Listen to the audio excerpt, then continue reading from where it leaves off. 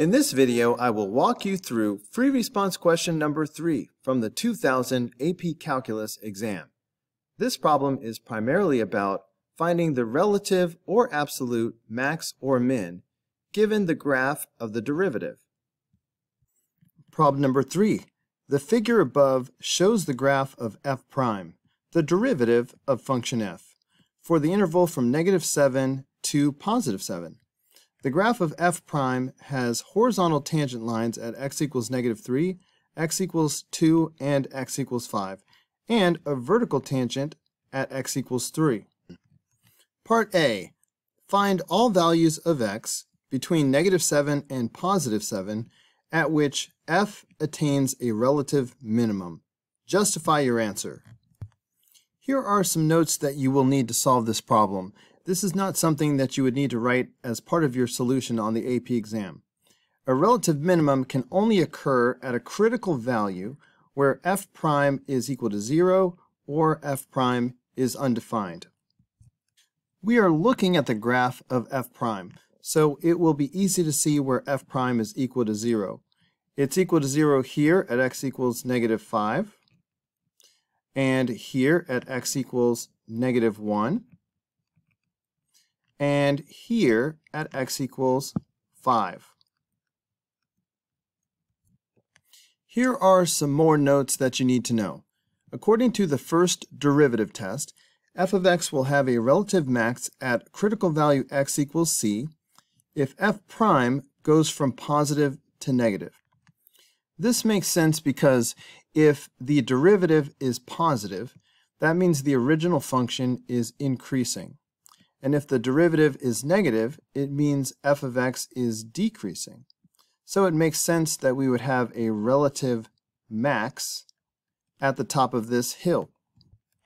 Similarly, f of x will have a relative min at x equals c if f prime changes from negative to positive. Again, this makes sense because if the first derivative is negative, it means the original function is decreasing in that interval.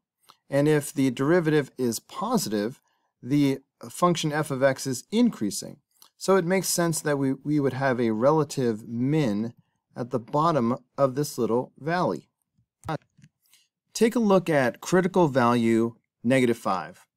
Notice that f prime is above the x-axis to the left and below the x-axis to the right. So f prime changes from positive to negative at x equals -5.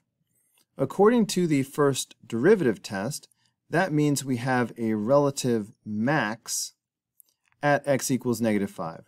And one more time, that's because the original function is increasing when the derivative is positive and decreasing when it is negative. Thus, relative max is here. Take a look at the critical number -1.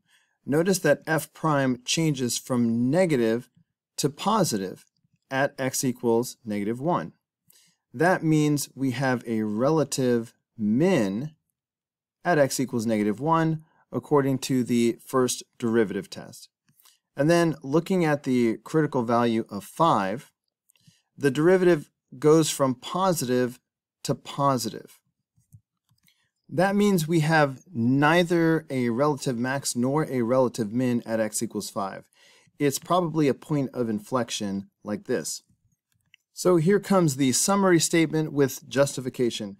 F of x has a relative min at x equals -1 because f prime changes from negative to positive. And that is your first derivative test. Part B. Find all values of x between -7 and +7 at which f attains a relative maximum. Justify your answer. Well, we already figured this out as we worked on Part A.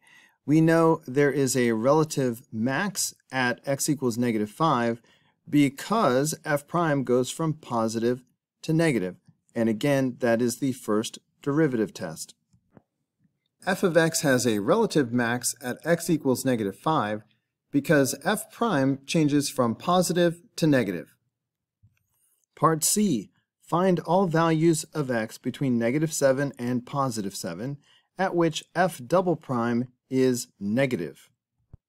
A long time ago, we learned the graphical relationships between f, f prime, and f double prime. So we know that f double prime will be negative when f prime is decreasing. Notice that f prime is decreasing in the blue intervals and increasing in the yellow intervals. So that means that f double prime is going to be negative in these intervals and positive in these intervals. We are being asked where f double prime is less than 0. So that'll be from -7 to -3 and from 2 to 5. Wait a minute, not so fast with that interval from 2 to 5. You see, we have a vertical tangent line at x equals 3. That means the derivative of this graph will be undefined right here. And f double prime is the derivative of f prime. So f double prime will not be defined at x equals 3. So when we report our intervals, we will have to split this one up and say from 2 to 3 and from 3 to 5. So f double prime is negative for the intervals -7 to -3, 2 to 3, and 3 to 5 because f prime is decreasing and f double prime is defined. Notice I had to add in this last little statement to explain why we are leaving out the value of x equals 3. Part D is not so straightforward, so bear with me. At what value of x on the closed interval from -7 to +7 does f attain its absolute maximum? Justify your answer. Don't forget that in Part B, we found that f of x has its only relative maximum at x equals -5. Since this is the only relative maximum, the only other candidates for absolute maximum are the endpoints, -7 and +7. Here's the key concept that we will need in order to solve this part of the problem. The area under f prime is the change in f of x. So what do I mean by that? This yellow area is the area under the curve between -7 and -5. This area indicates the net change of the original function f of x from -7 to -5. An area that is above the x-axis represents a positive change in f of x. In other words, f of x is increasing between -7 and -5. That tells us that the value of the function at -5 is going to be greater than the value of the function at -7. Think about it. Let's imagine that this dot represents the value of the original function at -7. And then we have this positive change in f of x, represented by this positive area. So if there's a positive change, that means that f of x will increase from -7 to -5. So that means that the value of the function at -5 is going to be greater than the value of the function at -7. So we can rule out -7 as a candidate. There's no way to say this really succinctly, so let's just write up what we have so far. The candidates for the x value of the absolute maximum are x equals -7, x equals -5, and x equals 7. F of -5 is greater than f of -7 because f of x is increasing from -7 to -5, as shown by the positive area under the f prime curve. So now we are down to the last two candidates for the location of the absolute maximum, -5 and +7. We have to figure out if f of x is greater at -5 or will it be greater at 7.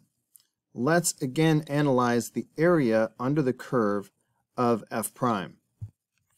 When I say the area under the curve, I really mean the area between the curve and the x-axis.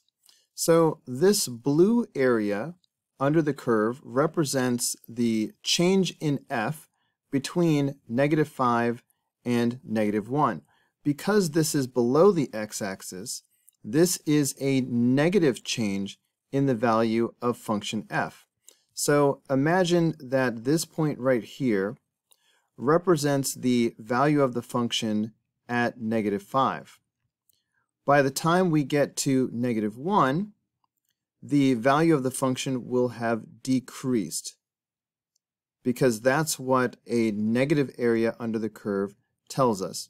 So f at -1 is going to be less than f at -5. What happens between -1 and +7? First, let's consider what happens to the value of the function from -1 to 5.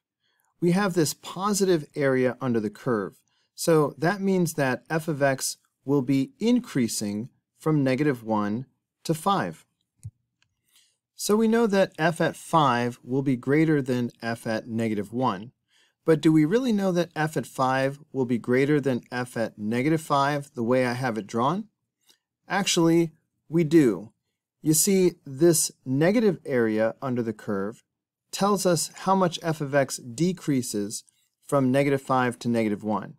The positive area under the curve tells us how much f of x increases from -1 to 5.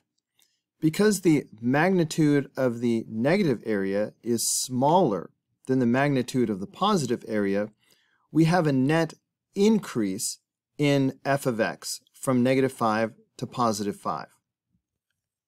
From 5 to 7, there is another positive area under the f prime curve.